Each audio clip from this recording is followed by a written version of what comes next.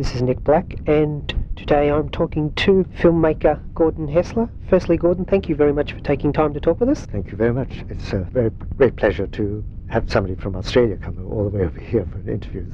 It's a pleasure to talk to you too. You were telling me beforehand that you were the only member of your family to go into the film industry, so where did it start? Where did the passion for films start with you? Well, it started actually when I was studying aeronautical engineering in England, in Reading. Even at that time, I felt I'd never get into the aeronautical business. I was not very good at mathematics and that kind of thing. And I always was just fascinated in pictures and tried to see if there was a possibility of getting into that picture business, but I got called up in the army conscripted. And then when I left the army, I immigrated to America because I felt it was easier to get a job there than it would be in England, where the industry in England had sort of collapsed. And I just got into documentary filmmaking in New York and learnt the craft there by the School of Hard Knocks, being a bit of a cameraman, a bit of a sound man, and a bit of everything. What sort of documentaries? Well, most of them were industrial pictures, which were high-budget industrial pictures, but some of them were very interesting documentaries, and one of them, which got a lot of awards, was a documentary about St. John's College, which is a very unusual school in Annapolis, and armed with all of these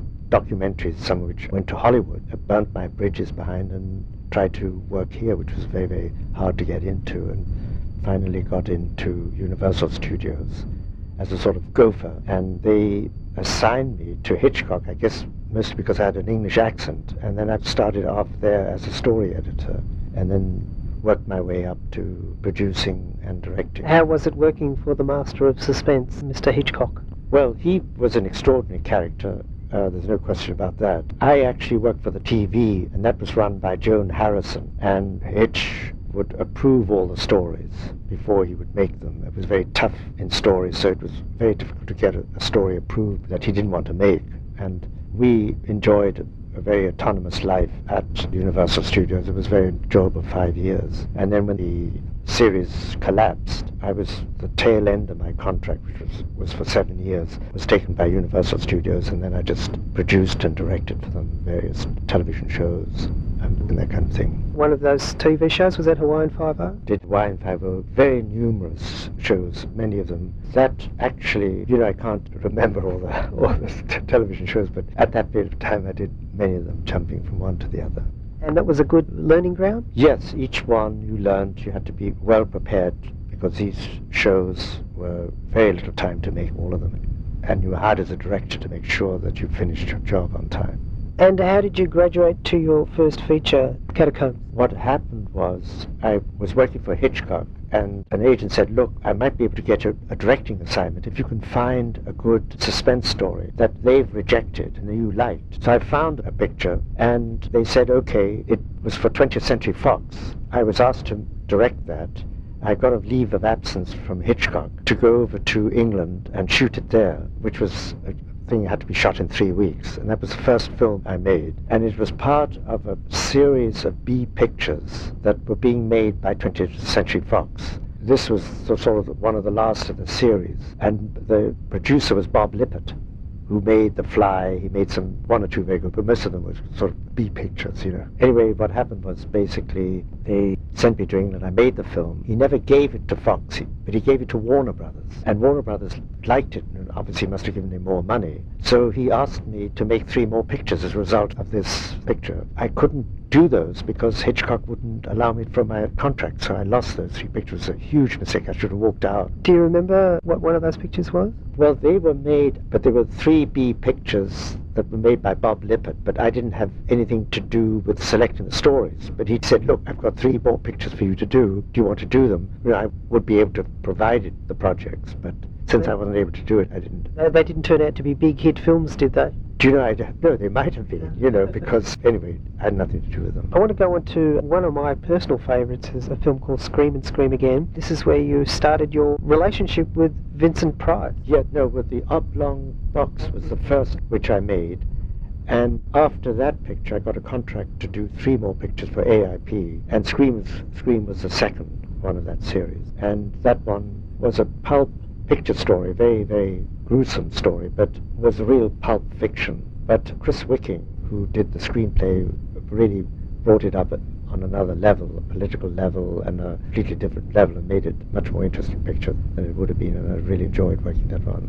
I recently saw it on Australian TV, and I think it holds up well. Well, I'm glad to hear that, actually. When we made it, we enjoyed it, and of course AIP was very, very unsure, because it's a very different picture for anything they've ever made. They were quite unsure how and what it was all about, but anyway, it worked out. The kids liked it. If you're an Amen Corner fan like I am, you'd like it because they appear in the film in the basement underground nightclub. That's right. I didn't know too much about them at the time. They would have been the #1 band at the moment because they had #1 singles. That's right. You mentioned the Oblong Box, which you shot before, which was with Vincent Price and Christopher Lee. How were they to work with? Well, they're all very interesting characters. Christopher Lee I made subsequent pictures with, and Christopher Lee didn't have a very big part, but they just brought in all the 3 horror stars and put them all together, so it wasn't particularly written for them, but he became quite a big star, Christopher Lee, over here, and made some quite big picture. Very, very interesting man, with a very interesting background. I think he was involved in espionage and all of that. He was an extraordinary character. I didn't know that. You also did Cry of the Banshee, which was another interesting film. Now, you sort of got into the horror genre. Now, was that something that you were interested in, or these just happened to be the projects that came by you? It just happened to be the project that came by. It was a living for us, for our directors. You have to do what comes your way. But the Cry of the Banshee, what they would do is send scripts from Hollywood and then send it to us. And on the Cry of the Banshee, we had changed it enormously, and everybody got frightened of the changes we were making. They were so drastic, and it was not really, neither Chris nor I were too happy. What sort of changes were you making? Well, the script was such a B picture at the time that we got. It was very trashy to shoot that, so we tried to turn it into contest between the old religion and the new religion, and shoot it up in Scotland and do something very different. And then the studio got frightened, and they said, look, you can't go this far, you can only change it 10% and this sort of thing. And they've already sold these pictures, you know, before you start. It's already sold, and they're no longer interested in it. But if you divert it too much, then they all get very, very nervous. So it never turned out as well as we had hoped to do. Around that time, you also made a remake of Murder in the Rue Morgue, and Herbert Long did a fantastic job as the Phantom. Yes, Herbert Long and Jason Robards was in that, and Jason halfway through realized he's playing the wrong part. He said, play any part you want, and he chose the hero, and of course, usually the villain is the better part. But I said, well, look, you pick the part, you can't blame me. You know? That was also altered quite a lot, and we were disappointed in the alterations of the editing. It was a shame, because it had a much better ending than what you saw. The producers think they're doing the film a favour. What happens there, Gordon? If you're a big-time director like Steven Spielberg, you have total control over everything. But these under-contract directors, you don't have the final cut and that kind of thing. The studio's bought it, they can do whatever they like with it after you've turned it over and you've done your editing. You know, they may have their reasons, whatever they are, but a lot of the changes they made didn't make sense to me. I think it would be better one day to put that to the way we originally had made it. Maybe you can now with the DVD. Yeah, but I don't know who even owns it.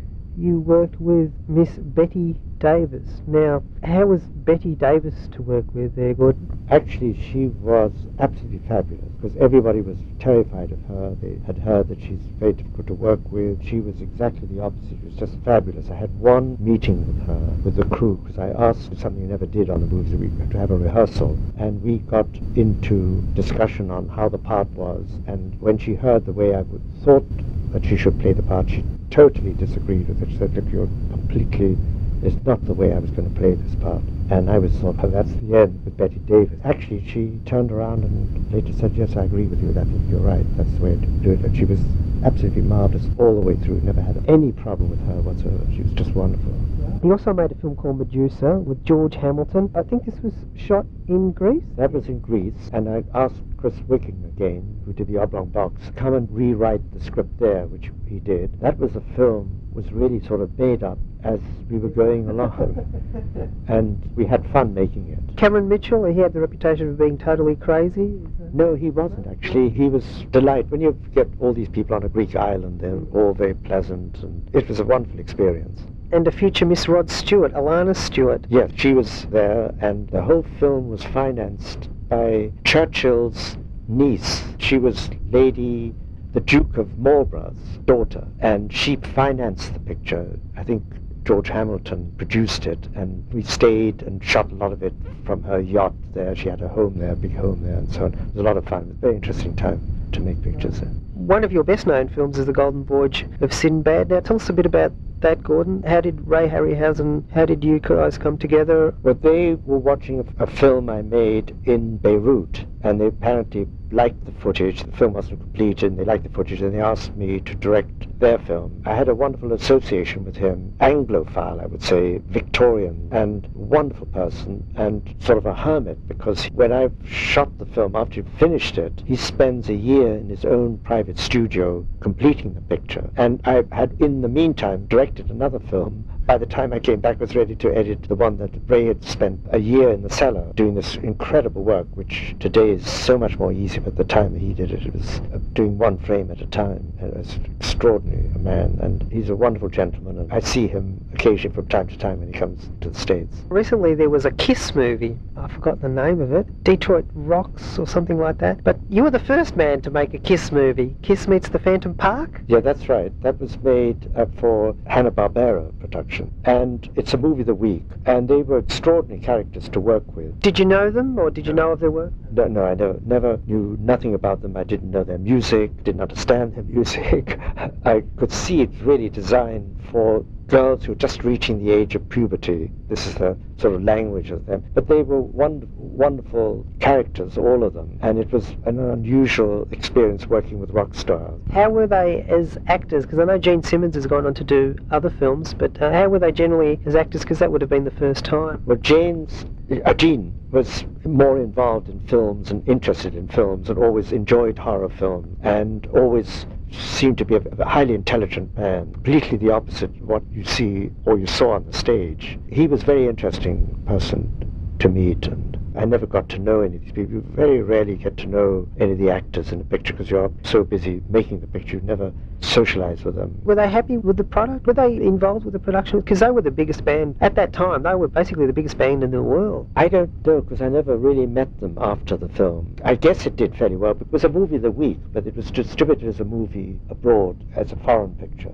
I believe. And I haven't seen it, and I don't know if it still stands up, but it was kind of a weird picture. After around that time, you made a film in Australia called Puzzle with James Franciscus, but also you had the leading Australian actors of the time. You had Sir Robert Helpman, Wendy Hughes, Gordon Piper, Gerard Kennedy, who was a very, very well-known actor in TV, and many, many other Australians. Now, how did this come about, Gordon? Well, I was just asked by an independent producer who I met at Universal Studios, a very young guy. I was just asked to make this film, which was a movie of the week.